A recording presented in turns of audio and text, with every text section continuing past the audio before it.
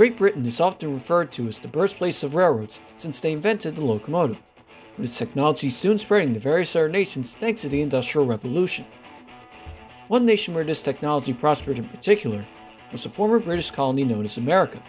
whose expansive rail network and legendary locomotives would become the standard of the world. Although their passenger rail influence would later be lost to automobiles and airplanes, with almost all passenger engines being produced by foreign companies, America's freight industry always remained strong, with their freight locomotives being exported around the world for their reliability and strength. This American domination of freight engines would even spread into Britain, as an unlikely switcher would spur an American-based freight engine revolution in the nation that gave the US its railroads. Improving on the art of locomotive design, the United States was one of the first nations to introduce the diesel locomotive, a worthy successor to the venerable steam-powered engines. Only a decade or so after their introduction in the States, dieselization would soon spread to all ends of the earth as more efficient and reliable power would bring forth a new era in railroading and vastly different locomotive design. However, the diesel era didn't entirely consist of their own designs in some nations, with many nations basing their engine designs on American models and most of the time outright importing American diesels. One of these instances of American importation happened a bit later in the diesel era, as a 4-axle American switcher would be imported by a small British quarry for testing.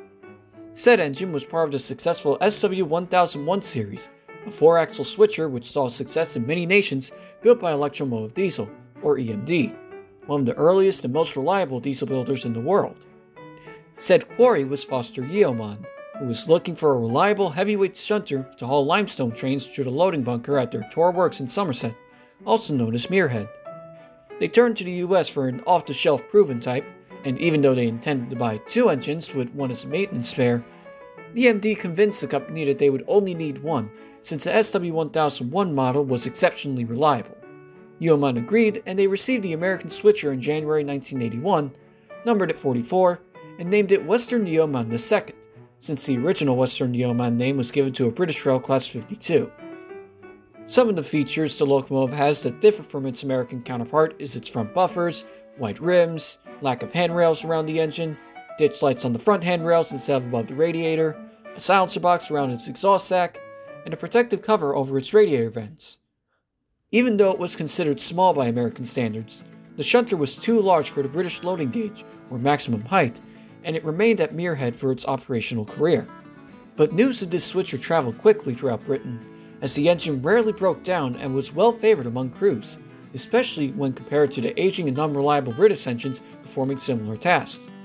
As a matter of fact, it was the fantastic performance of 44 and the relatively poor reliability of their long-distance engines, which carried freight out of Muirhead, that led Yeoman to ultimately return to EMD after winning the bid for replacement long-distance engines in 1984. Based on the reliability of 44's EMD 645 Prime Mover,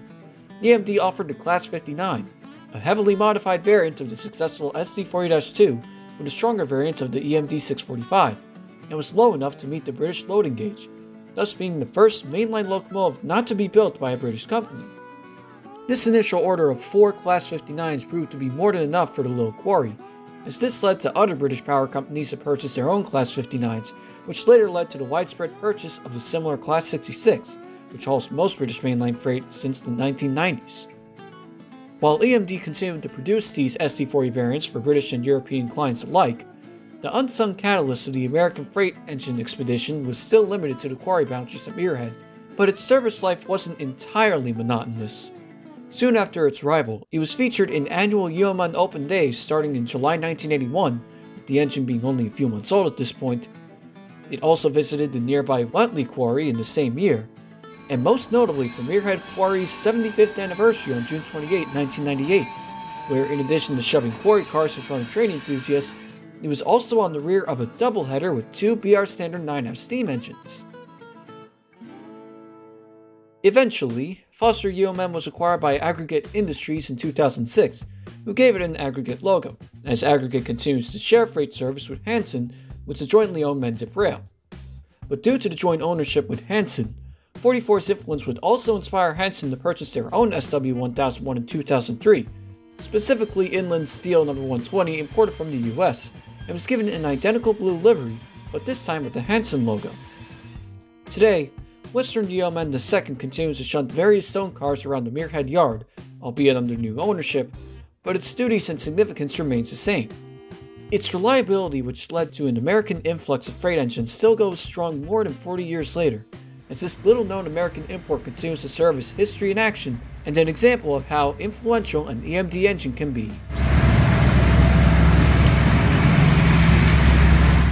Thank you all for watching this episode of Remarkable Engines.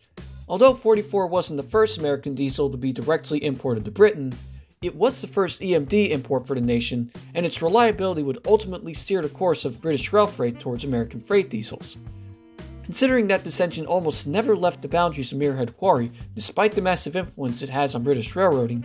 the significance of Western Yeoman II not only makes it a remarkable engine, but also an overlooked and unsung trendsetter in a new era of international dieselization. Thank you again for watching. Credit for all the photos used go to their respective photographers, and if you enjoyed the video, don't forget to like and subscribe for more. Have a good day.